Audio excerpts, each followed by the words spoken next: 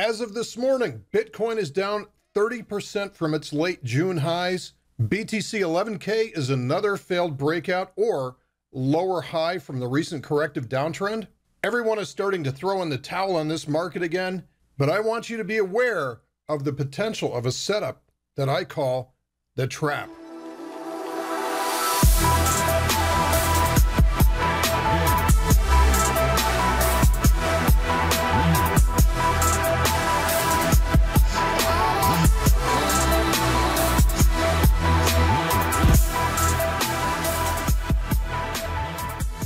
Hi, this is Doc for Ready Set Crypto with your 1-minute market report for Wednesday, the 24th of July.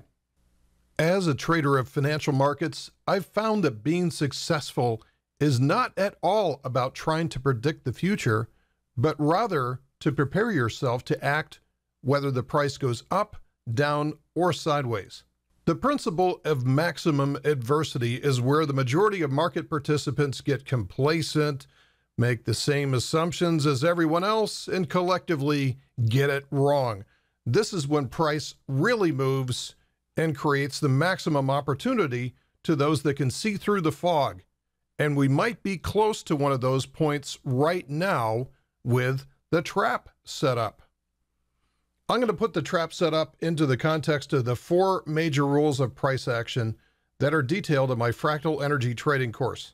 Rule number 1 is that larger time frames dominate the trend. And yes, this is still a weekly uptrend in play. And it's gone from motive wave to corrective right now. This is absolutely normal and even preferred that we go through this cycle, which is when newer traders feel the most heat because they expect the motive wave to continue in perpetuity. And inside of this weekly consolidation, we actually have a smaller daily downtrend with lower highs and lower lows. So we get into rule number 2 now, which states that reversals come from the inside out and propagate higher in time frame.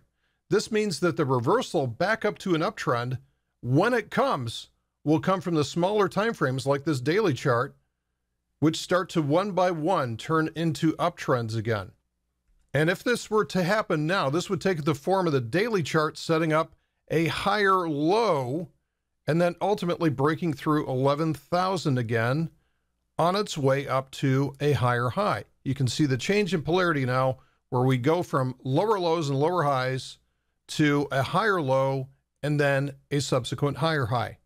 This will trap the recently entered bears down here that then subsequently have to buy back their positions to close them out, which only adds to the demand. This is also called a short squeeze. And this is why I call this the trap setup. And it's my favorite reversal setup because it creates the best asymmetric reward to risk setups, where you're risking very little to reap a potentially larger reward. I see these setups at every time frame, which is also why it's a featured setup in my Futures Masterclass. This is where rule number 3 comes into play to help us confirm the reversal, because it states that descending patterns break to the upside. And this descending trend line will get broken to the upside when a higher high prints and confirms the reversal. And that leads us to finally rule number 4, which is that range contraction like we're in, this is a big range contraction period, is always followed by range expansion. So you can see how this works. Range contraction leads to range expansion. Range contraction leads to range expansion.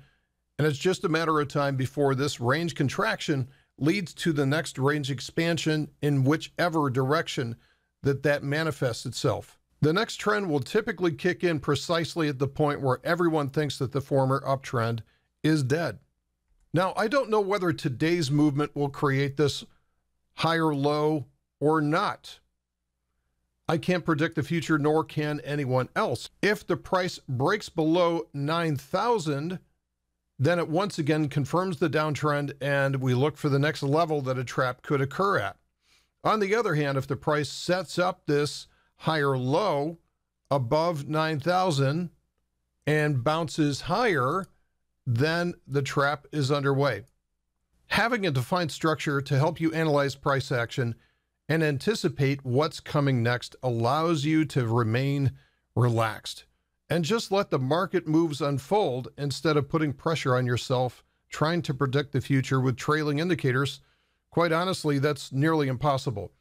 If you're interested in how to apply this framework to your own trading, regardless of what you trade or what time frame that you trade in, check out the link to the Fractal program in the description below. And that's the trap setup. What do you think? Could this provide you with some edge in this market? Let me know in the comments below, and we'll see you in the next edition of 1 Minute Market here at Ready, Set, Crypto.